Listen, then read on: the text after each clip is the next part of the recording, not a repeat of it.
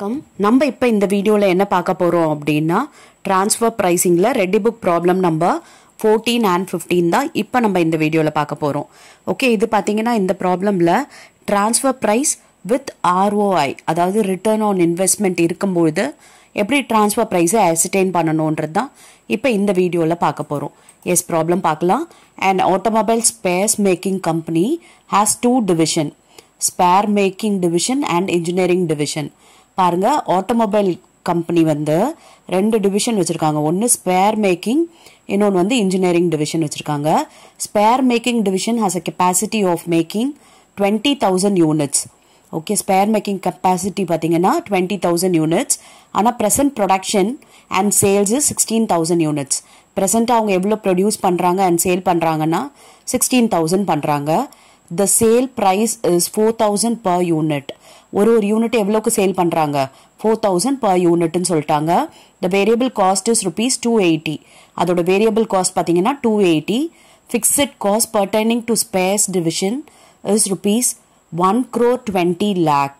Okay, அதாவது fixed cost மட்டும் இந்த ஸ்பேர் டிவிஷன் எவ்வளோ பார்த்தீங்கன்னா 1 crore 20 lakhன்னு சொல்லியிருக்காங்க. Capital employed is rupees 10 crore. Capital employed 10 crore. Expected rate of return is 18%. இது பார்த்தீங்கன்னா question வந்து புக்கில் மிஸ்டேக்கோடு இருக்கும், அதனால இந்த கரெக்ஷன்ஸ் எல்லாம் போட்டுக்குங்க. Okay, engineering division has obtained an order from a customer to supply a product.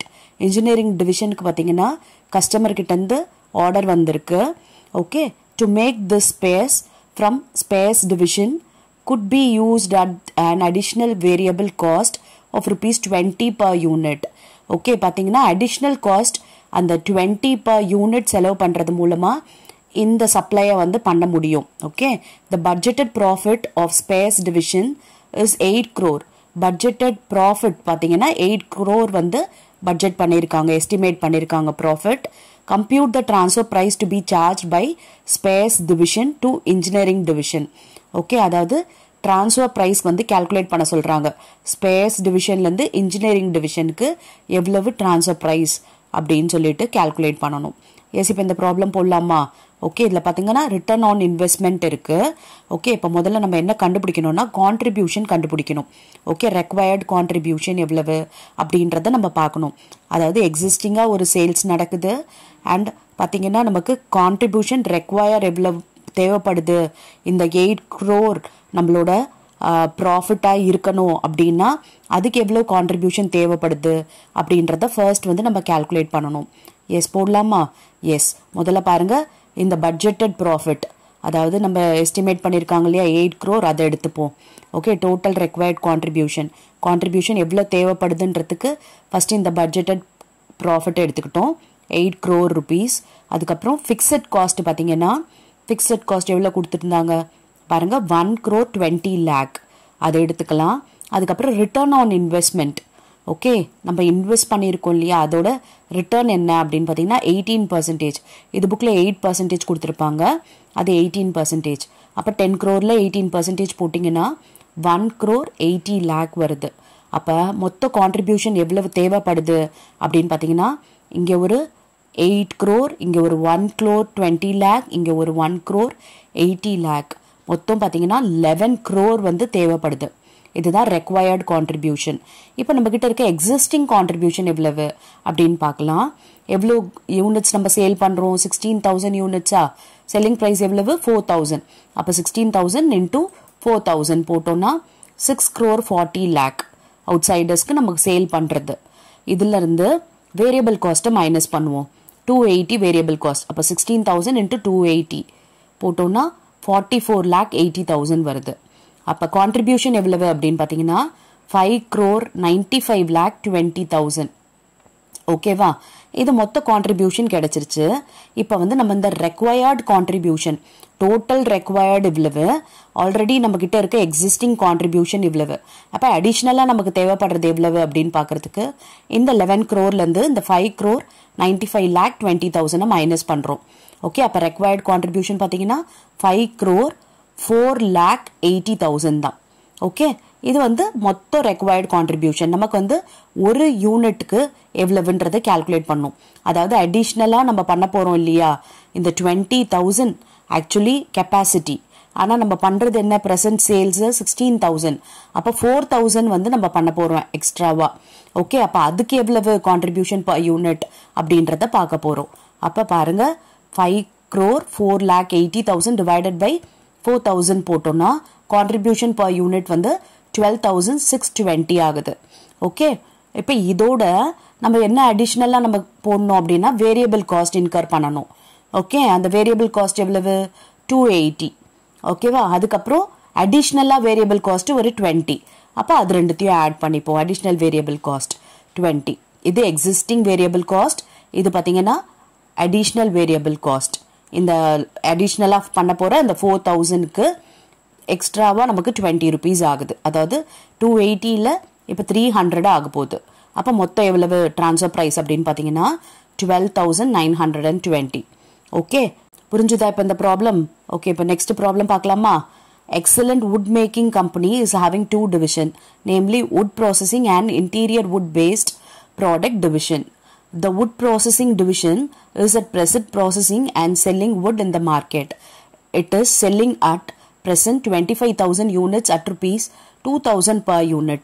பாத்தீங்கன்னா இதுலயும் 2 division இருக்கு. ஒன்னு வந்து wood processing, இன்னொன்னு வந்து interior wood based product division சொல்லிட்டு இதுவும் வந்து கரண்டா எவ்வளவு சேல் பண்றாங்க அப்படின்னா 25,000 units 22,000 rupees per unit அப்படின்னு சேல் பண்றாங்க. இதோட கெப்பாசிட்டி பாத்தீங்கன்னா 50,000. வேரியபிள் காஸ்ட் பாத்தீங்கன்னா 800 per unit, fixed cost 85 lakh. இதுல பட்ஜெட்டட் ப்ராஃபிட் பாருங்க 2 crore, capital employed 5 crore, rate of return on capital 12%. okay, return on investment. The interior design making division is taking a decision to obtain remaining 25,000 units from wood division and make a product for sale to customer outside, which involved additional variable cost of rupees 100 per unit. பாத்தீங்கன்னா இதோட capacity 50,000 இல்லையா, ஆனா எவ்வளவு பண்றாங்க இப்ப கரண்டானா 25,000 பண்றாங்க. Okay, அந்த balance 25,000யும் என்ன பண்ணலாம், ப்ரொடியூஸ் பண்ணி சேல் பண்ணா அதுக்கு அடிஷனலா எவ்வளவு இன்கர் பண்ண வேண்டியது இருக்கு அப்படின்னு பாத்தீங்கன்னா 100 per unit இன்கர் பண்ண வேண்டியது இருக்கு. Compute the transfer price to be charged by wood making division. What would be the decision if interior design division is able to buy the finished wood from market at below the variable cost? Okay, இந்த variable காஸ்ட்டுக்கு விட கம்மியா வாங்கினா நம்ம வந்து என்ன பண்ணலாம் அப்படின்னு கேக்குறாங்க. டெசிஷன் என்ன அப்படின்றது கேக்குறாங்க. எஸ், இப்ப போடலாமா? இப்ப ப்ரீவியஸா போட்டோம்ல அதே மாதிரி தான் இந்த ப்ராப்ளமும். எஸ், முதல்ல பட்ஜெட்டட் ப்ராஃபிட் எழுதிக்கலாம். 2 crore எழுதியாச்சு. இப்ப இதோட ஃபிக்ஸட் காஸ்ட் ஆட் பண்ண போறோம். ஓகே, இப்ப ஃபிக்ஸட் காஸ்ட் எவ்வளவு அப்படின்னு பாத்தீங்கன்னா 85 lakh போட்டுக்கலாம். ஓகேவா, இப்ப ரிட்டர்ன் ஆன் இன்வெஸ்ட்மெண்ட் பாத்தீங்கன்னா கேபிட்டல் எம்ப்ளாய்டு எவ்வளவு 5 crore, அதுல 12% போட்டோம்னா 60 lakh வருது. ஓகே, இப்ப இதெல்லாத்தையும் ஆட் பண்ணா வரதுதான் ரெக்வயர்ட் கான்ட்ரிபியூஷன் 3 crore 45 lakh. ஓகேவா, எக்ஸிஸ்டிங் கான்ட்ரிபியூஷன் எவ்வளவுன்றத பார்க்கணும். எக்ஸிஸ்டிங் யூனிட்ஸ் எவ்வளவு சேல் பண்றாங்க, 25,000 யூனிட் சேல் பண்றாங்க. ஒவ்வொன்றும் பாத்தீங்கன்னா 2,000 rupees. ஓகே, அப்ப 5 crore வருது. இதுல இருந்து நம்ம வேரியபிள் காஸ்ட்டை மைனஸ் பண்ண போறோம். வேரியபிள் காஸ்ட் எவ்வளவு 800 per unit. அப்ப 800 into 25,000 போட்டோம்னா 2 crore வருது. அப்ப இதை மைனஸ் பண்ணோம்னா கான்ட்ரிபியூஷன் 3 crore.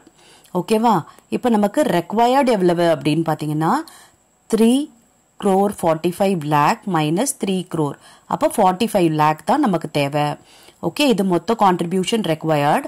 இப்ப நமக்கு per யூனிட்க்கு எவ்வளவு அப்படின்றத கண்டுபிடிக்க போறோம். per unit in the sense நம்ம அந்த ரிமைனிங் 25,000க்கு கண்டுபிடிக்க போறோம். எக்ஸிஸ்டிங் வந்து 25,000, ஆனா நம்மளோட ஃபுல் கெப்பாசிட்டி எவ்வளவு 50,000 இல்லையா, அப்ப அந்த பேலன்ஸ் 25,000க்கு per யூனிட் எவ்வளவு அப்படின்னு போட்டோம்னா 180. ஓகே, இப்ப இந்த வேரியபிள் காஸ்ட் எவ்வளவு 800. ஓகே, அடிஷனல் வேரியபிள் காஸ்ட் எவ்வளவு 100. ஓகேவா, மொத்தம் பாருங்க 180 plus 800 plus 100 1080. இதுதான் டிரான்ஸ்ஃபர் பிரைஸ் per யூனிட். புரிஞ்சுச்சா? இப்போ வந்து நம்ம என்ன இதுக்கு கன்க்ளூட் பண்ணலாம்னா, இதுக்கு வந்து அவுட் சைட் சப்ளை வந்து வேரியபிள் காஸ்ட்டை விட கம்மியா இருந்துச்சு அப்படின்னா it is better to by from out side. Okay, அந்த இன்டர்னலா டிரான்ஸ்ஃபர் பண்றோம் இல்லையா, அதுக்கு பதிலா வெளியில இருந்தே வாங்கிக்கலாம் வேரியபிள் காஸ்ட்டை விட கம்மியா இருந்துச்சு அப்படின்னா. ஓகேவா? எஸ், இப்போ உங்களுக்கு ப்ராக்டிஸ்க்காக இதே மாடல்லே ஒரு ப்ராப்ளம் கொடுத்துருக்கேன். இந்த ப்ராப்ளமை ஒர்க் அவுட் பண்ணுங்க அண்ட் கமெண்ட்ல ஆன்சர் பண்ணுங்க. I'll check your answer. Thank you for your patient listening.